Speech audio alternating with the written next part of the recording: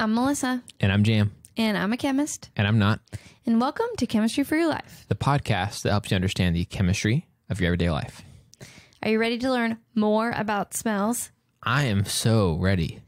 We're going to talk about why something smells so strongly bad to us. Okay. You're going to tell it back to me. Okay. And then I'm going to give you some fun smell facts as a bonus for your proper explanation. Okay, so basically everything, all these fun facts are riding on me getting this right. Just the two fun facts, yeah, Okay. at the end. All right, folks, be cheering me on. For all of our sake, we get to hear these cool fun facts if I get this right. So, Okay, so we talked about our olfactory receptors last time, that those are controlled by genetics. There are about 800 in humans. 400 of those seem to be active. okay. There's 1,000 in mice, in case you're wondering. Whoa, that are active? I don't know if they're active. And about 100 in monkeys, I think. What about dogs? I don't know, probably more. Yeah, because they're like all about the nose. I did read a book about forensic science that said that the reasons that dogs could smell, part of like hound dogs could smell so well and why they wrinkle up their face is they hold the smells in their wrinkles and then they can sort of unfurrow to get a little reminder of what it smells like. And the reason their ears kind of are so long is so they can kick up the smells with their ears. I heard about the ears thing only because one of my dogs is a beagle and he's got long ears and he's bred for that kind of deal. And Bird he sure hunting. can. He can find smells. Oh, yeah. One time he didn't really destroy. One time he made a significant material alteration to a backpack of mine in search of empty Tupperware that had once contained food but didn't anymore. Yeah. He caused a wardrobe malfunction on your backpack there. 100%. Yeah. And that's a common thing. I mean, like, a lot of dogs can do that, but any sort of hound is like even more smell driven. Like, it's almost like it drives them crazy. Inside a backpack, inside a lunchbox, in a closed Tupperware, inside of a safe, in the ocean. And he still got it. But I kept using that backpack until it got doused in dichloromethane. Oh, okay. And did he do that too? That he was in the lab and there was an accident. Yeah. He's a little clumsy. Okay, so without thumbs. Different ones of those different receptors will detect for different things. Okay. One major class of smells that we detect for is a sulfur-containing compound called thiols. Okay. Thiols are also sometimes called mercaptans because they react with mercury. They're mercury capturers, so mercaptans. Like a mermaid or merman, but it's a captain. Except a mercury captain. Got it. Mercury captive taker. Okay. So mercaptans or thiols are interchangeable. People have heard those before. I think it's a fun name, mercaptans. And now this is in response to a question that were asked after our hair episode from Joey H. The question was, why doesn't our hair smell bad like sulfur? And the class of sulfur compounds that we usually can detect so strongly is actually sulfur bonded to a hydrogen. Okay. That's a special functional group. We talked about functional groups being an arrangement of atoms back in the very first episode that we talked about amino acids, the Maillard reaction. And that functional group is any carbon-containing compound with a sulfur bonded to a hydrogen. Okay. So those have the smell that we detect for. That functional group, I do not think is present in our hair. Okay. Sulfur is bonded within the bigger system of the cysteine. So that's answering Joey's question. Shout out, Joey. But we do detect for the thiol smell. Now, what's interesting is thiols are very similar to alcohols. Okay. Alcohols are a functional group with an oxygen bonded to a hydrogen. Okay.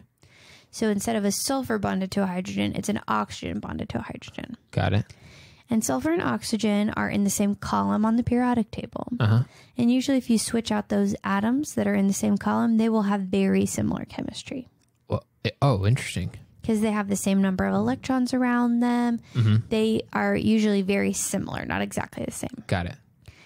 In this case, this is amazing to me because I'm so used to alcohols and thiols reacting and acting similarly in chemical environments. Uh-huh. We are 100 million more times sensitive to sulfur compounds, the thiols, than the alcohol compounds. Really? With a very similar structure, with very similar chemistry, we are 1 million more times sensitive to one than the other. What the heck? Isn't that amazing? Yeah, 1 million times? That's a little excessive. Not 1 million, 100 million. Oh my gosh. Couldn't it just been 10? Like, why do we need it to be so high? Well, it's because of survival. Oh, okay. Those thiols, those sulfur-containing compounds, are in rotten food, dead animals, poisonous gases, not all poisonous gases, but some. Yeah. And even some carnivores, which would theoretically be our predators, can sweat out and excrete sulfur-containing compounds in their sweat. So it's almost for safety. Whoa, that's crazy. Isn't it? Yeah. I literally, the next line I have written is, which is crazy. Did I ever tell you, I think I did tell you this, but I don't think I told you on air, about when I posted a story about sulfur, like geothermal pools and stuff like that when we were in New Zealand. There's a specific town we were in called Rotorua, which seriously, no matter where you go in Rotorua, it does smell like sulfur. It's so much geothermal. Yeah, so many geothermal pools and like steaming pools and even just kind of steam coming out of the ground in different places and stuff like that. Just so geothermal active everywhere that the entire town smells like sulfur. So a little bit like rotten eggs. Yes. Not a great smelling town. It was rough. But like, obviously the pools looked super cool. And they had a super cool forest there too. So it's like, okay, it doesn't smell like I'm in a garbage dump. But yikes, is it hard to stick around here? We didn't stay there that night. We just were like, okay, let's hang out. Let's look at the stuff. We ate some food, which actually was okay because we got inside and it smelled more like the food.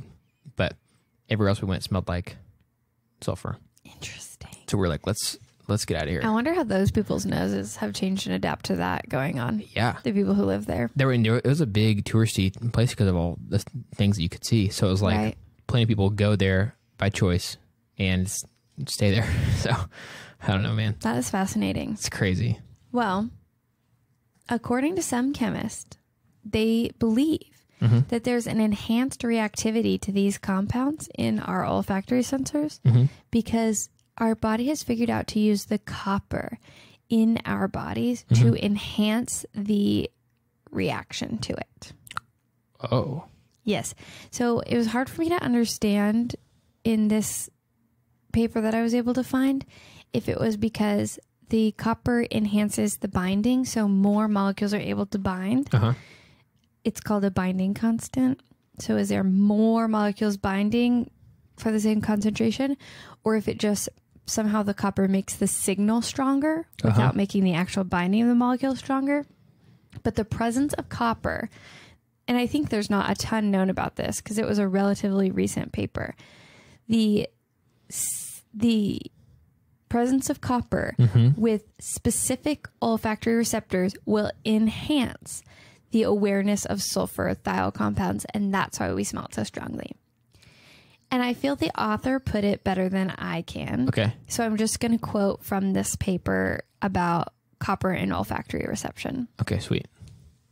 The absence of a metal effect in an extensive screening using, just to paraphrase, other olfactory receptors for ligands including alcohols, amines, sulfides, thiols, and carboxylic acid indicates the metal effect now present in both humans and mice may be a restricted phenomenon within an organism's olfactory system and may be specific to certain compounds where sensitivity is of utmost importance.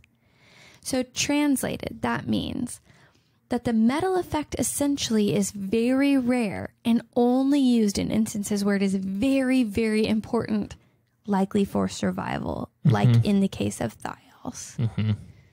Isn't that amazing? Yeah. And this is in the presence of copper, which is naturally occurring in our body. That is so weird. What the heck? I know. So stinking weird. So this paper just came out in 2016, and it gives a lot of information on how one specific olfactory receptor will respond specifically to thiol odorants with ionic copper to activate strongly. It doesn't give a lot of the mechanism that I can understand because it gets back into that physiological side, but it makes clear that alcohols are unreactive in this same olfactory receptor. It's pretty incredible. And this again was in 2016, which is not that long ago. Yeah. So I would assume that a lot of smells and what's going on with this is still being discovered. This is one of the first times that they could find copper's role in human olfaction. They said it hadn't been demonstrated before this paper. So that's kind of a new thing that's recently come out, that copper is something that plays a part in the activation of these olfactory receptors, but they are likely part of the 100 million fold improvement between regular old alcohols and thiols. That's so nuts. Isn't it? You know what I just thought about? What? Well, I was just thinking, like, why do I need to be that strong? But what if it's that this sulfur... Okay, so you can make a robotic nose. It smells everything the same. Based on how much of the molecules are in the air. So, like, if you got a cup of coffee right near it, it's going to be smelling coffee. If you got one further away, it might be smelling less, whatever. Yeah.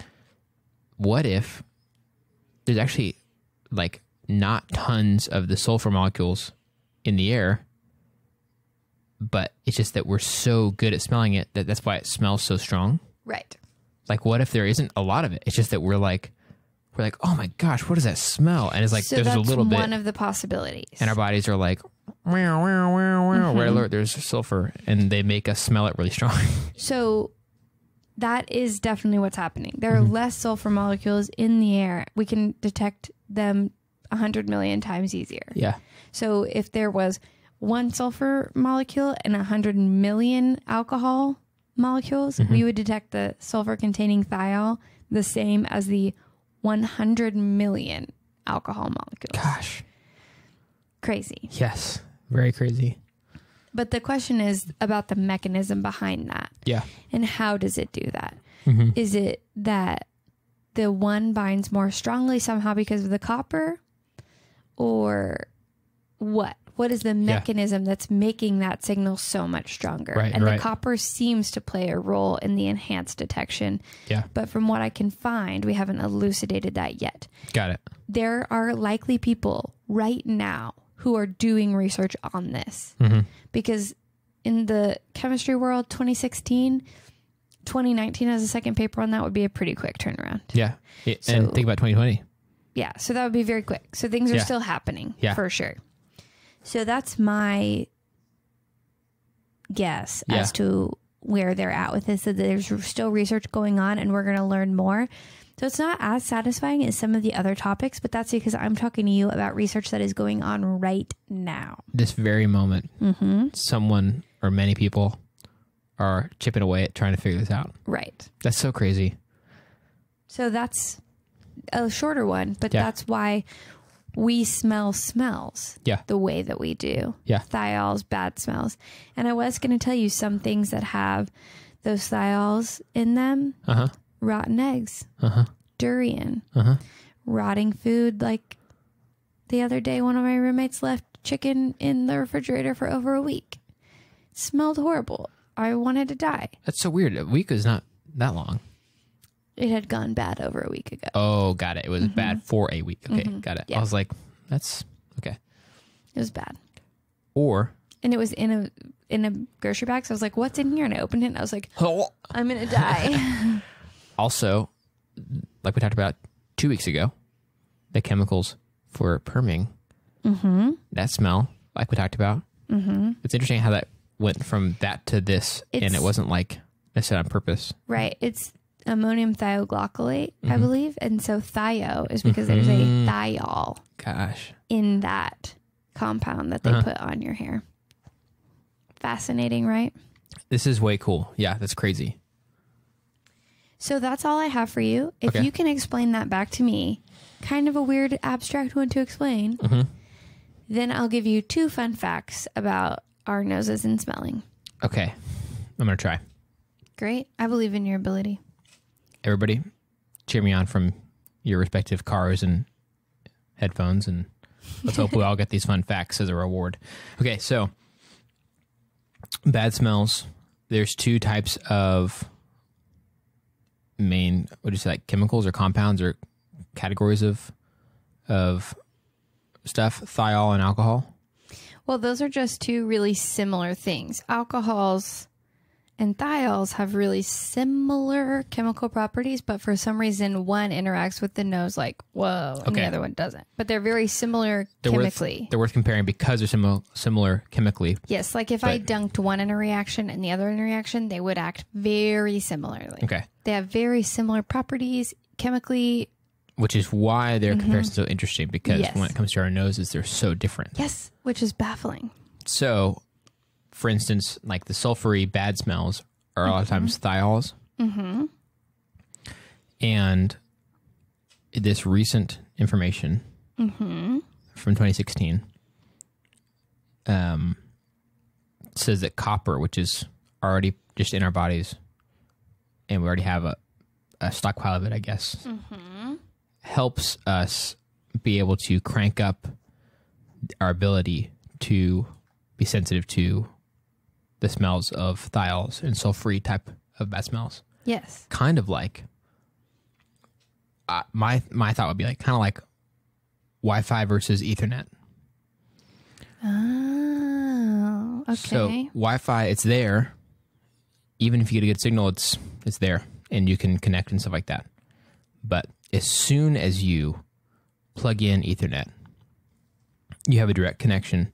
Your internet speed is going to be way faster. Yeah. Insanely faster. So you get a little copper in there, not totally certain yet exactly what thing it's doing. But somehow the copper just immediately allows a better connection, or allows it to be more sensitive, or boost that signal. Something, that just boosts the signal a lot. And it's not like there's more abundance. That's why I picked that as a thing. It's not like you suddenly got more internet because you switched internet service provider or something like that. It's like you just take a different path. You're introducing something new. Right. And it just makes the signal way stronger. That is a great way to describe it. And so you get that copper in there, and then you can smell those bad smells way better, which is so nice that we can do that now. So thanks, copper. That's a really good description. Yeah. I mean, this one I was worried because it's kind of abstract. I don't have a lot of answers. There are still a lot of questions. And those thiol chemists, copper nose chemists, if you're out there, please reach out to me. I'd love to have a conversation about how you would explain this to us and give us more information in detail. But until then, this is what we have. And a lot of science this is what we know right now. So I was a little worried, but you knocked it out of the park. Whew. So that means we get the reward, right? That means you get the reward. So I've got 2 fun facts for you. Okay. 1, why do some things not smell? Yeah. Why don't they? Yeah. Why don't they? It's a weird, it's a weird thing that some don't smell. There's 2 reasons that I can think of. Okay. 1 is some things don't vaporize, really. Metals don't have a super strong smell because it's hard for them to vaporize. Right. Sometimes I think we get metal ions, and maybe we have some of that, but metal's not going to smell as strongly as like fresh baking bread. Right. So sometimes things just don't vaporize. Some things do vaporize, and we can't smell them. Okay. We call those odorless. My suspicion is, although I was not able to confirm this, that there's no olfactory receptors for those things to signal a smell. God. Because I think the only thing that makes something odorless is that we can't smell it. But can we not smell it because it doesn't have a smell, or can we not smell it because we don't have the ability to understand it or receive it? So I was wondering if mice have 1,000 olfactory receptors. Can they smell things that we can't smell? Maybe carbon monoxide has a smell to them. Yeah. So I was just thinking about that. Dude, yeah. That was a fun thing to stir in there. Mm-hmm. I like that. Kind of like, are there colors that we can't see? Yeah, the whole mantis shrimp thing we talked about. Exactly. Whenever that was from Radiolab. Yeah, that's crazy. It would make sense that that'd be the case. You could have more receptors, be sensitive to more things, because surely, I mean, maybe you can make that argument like the hound dog thing. Like, maybe they have more and they can smell more. So, like, that's why they can trace a person. Right. It's like they can smell all these things that we can't. Yeah. That we think don't have a smell. Interesting, right? Yeah, that's crazy.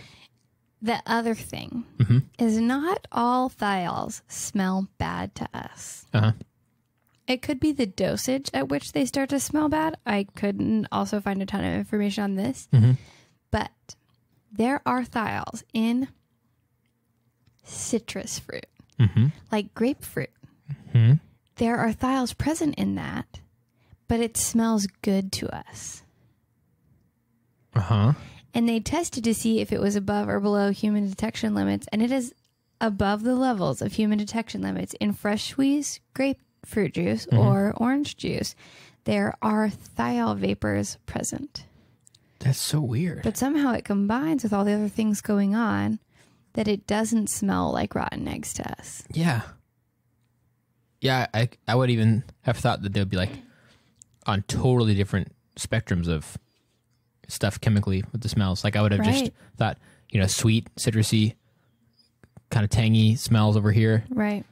Horrible, sulfury smells over here. I just would have not thought that they would have anything in common at all. Yeah, it was super interesting. There was a whole long list. There's a paper that just basically took every compound and identified every single molecular compound, molecule present in grapefruit and citrus fruits. And there is a special thiol that they call the grapefruit thiol. But there's also, I think, hydrogen sulfide gas was one of the things that was present, which is what makes rotten eggs smell bad. Man, isn't that weird? Yeah. So I thought those were two fun, weird facts that don't take or need a lot of explanation, but are just, interesting. Yeah. That is really interesting. So there you go. Wow. That's the chemistry of smells.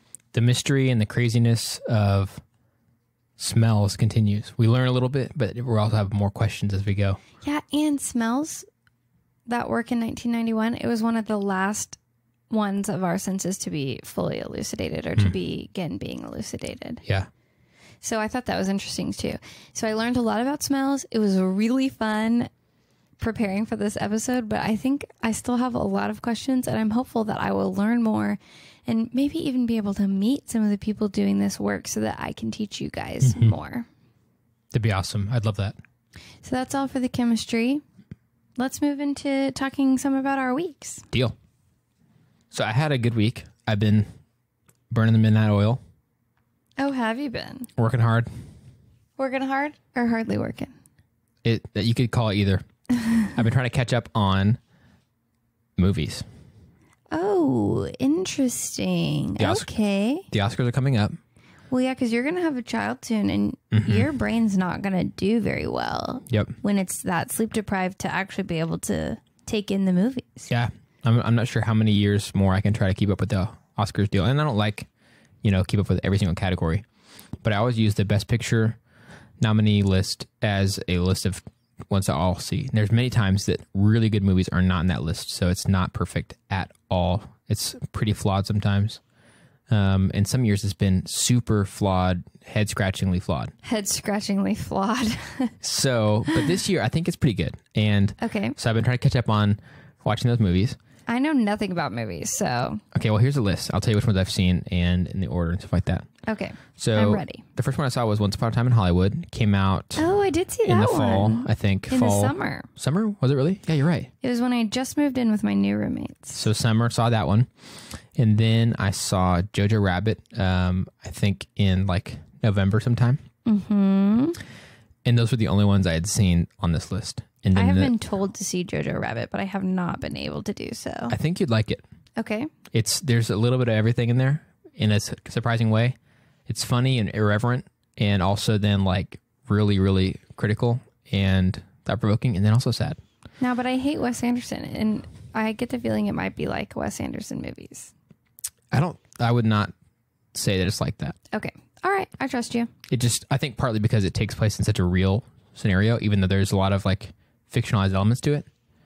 It's based on a real book. All Wes Anderson stuff for the most part is like totally fiction, his own universe kind of deal. It's like, this is Hitler Youth, Nazi stuff going on. Okay. Saw that one in November. And then in the last 2 weeks, or maybe I should say like 3, based on when this one comes out, this episode, I've seen Little Women. How was that? I really want to see that one. Super good. Haven't not watched the old ones, so, and I don't care to see them. I'm not ever Have going you to read the now. book? Nope, but I would read the book. Marriage Story, very sad, very good. That one's on Netflix right now. Yes, it is. Go watch it now, and don't watch it alone. I'm not going to give a review of all these. And then I saw 1917, and saw Joker. Actually, saw Joker before all those.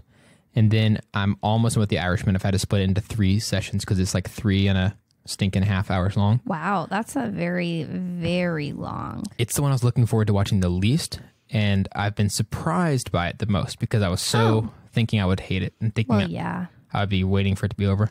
So I feel like low expectations often leads to being pleasantly surprised. It really does. So just think all these movies are going to suck and then go see them all. Okay. But The Irishman is better than I expected. And break it up into 3 parts. You might feel the same way. The only ones left to have to see are Parasite and Ford versus Ferrari. So close. And then it makes it really fun to watch the Oscars and try to see which one's going to win. Because you feel pretty informed about at least about the main ones. And your degree is in film. So this, in a lot of ways, is like an exercise in your professional opinion and critique and skills. Yes. And it is really fun. I mean, there's so many movies that come out every year. It is fun to be kind of given a list of like, here's some really highly regarded ones from this year. Go check these out. There's also a lot of other really good movies that came out, but it's kind of cool to see this and then try to predict which thing is going to win or root for one that you really want to win. Yeah, I think it's hard to imagine what that would look like in the chemistry world, but if there was one of those in my profession, I would really... Yeah. I would enjoy something like that. Okay, review all these things, like presentations or something from some of these renowned, maybe the Nobel Peace Prize, but it's hard to know all the research that goes on in the world. So that is really cool. I could see how that, especially given your field, would be one of the things you look forward to every year. Yes. And a couple years ago, a movie I was really cheering for, it was kind of an underdog, did win, and it was such a cool year that it's been fun to be as into the Oscars since then. But yeah, so that's been my week in the last couple weeks. Would you mind telling me what the movie that you really hoped would win, that did win, was? It was Moonlight.